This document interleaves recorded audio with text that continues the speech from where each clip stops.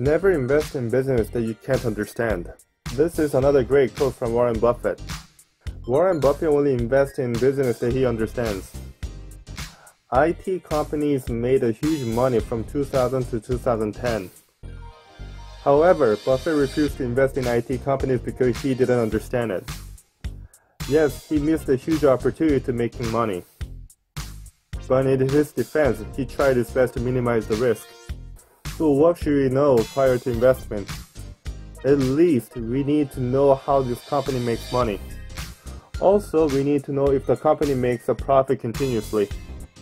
If you can rationalize why this company will make more profit in the future, bravo!